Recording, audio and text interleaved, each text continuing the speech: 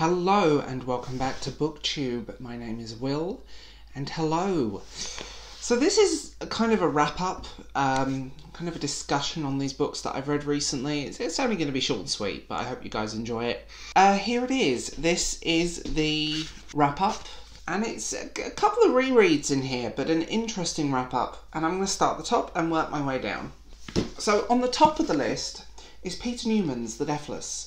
I adore this guy's work. This is fantasy, he's done post-apocalyptic science, fantasy. He's a very varied writer and I just love his stuff. He's a very varied writer. I love his stuff. I think he is oddly underrated because I never hear anyone on booktube ever talking about this guy.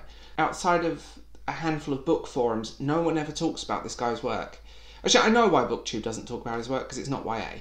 But he is this phenomenal writer. I fell in love with The Vagrant because I got it on a whim and I couldn't put it down.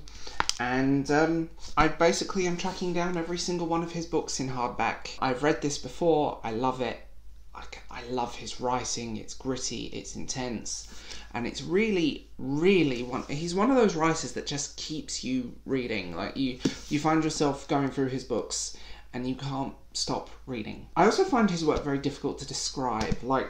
So this is a fantasy that has, it's a dark fantasy, it's a ruthless fantasy, it's brilliant, the characters are rounded and well written, and it's just a very strong novel.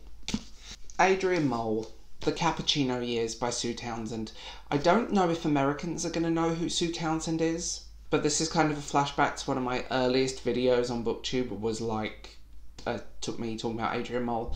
I adore the Adrian Mole series, and each book catches up with him at different points in his life, and it starts when he's 13 and then moves forward. He's now 30 and a quarter in this. They're funny and enjoyable and interesting, and the sort of dysfunction and representation of working class British families that you don't tend to see in a lot of fiction. And the fact that you've watched this character grow up and change. I always feel kind of like Adrian Mole died when Sue Townsend died. And I was very lucky to see the Adrian Mole musical, which was hilarious, worth it for the nativity moment alone.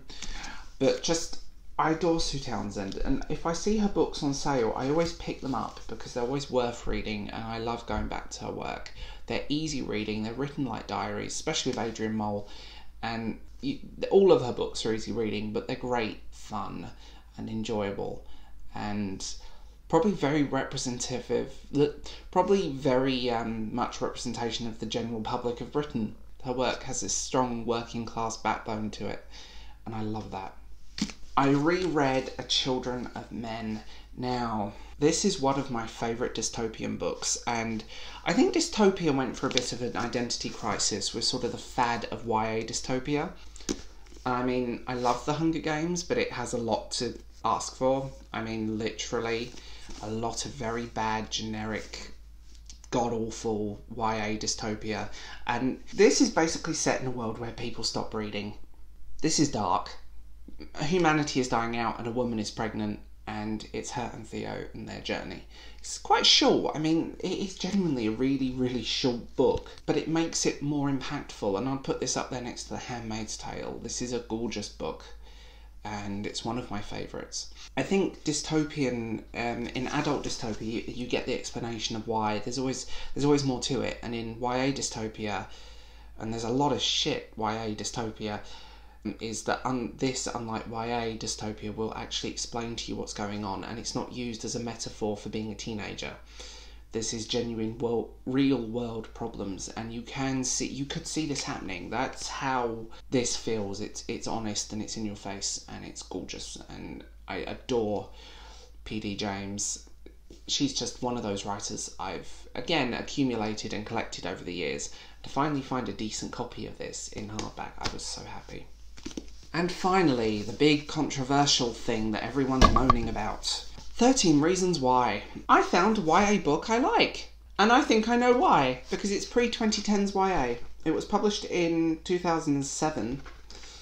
And I read his other book, the Facebook one. And so I went into this with some trepidation because I'm not a great lover of the series just because it feels like another generic teen drama. The book is better.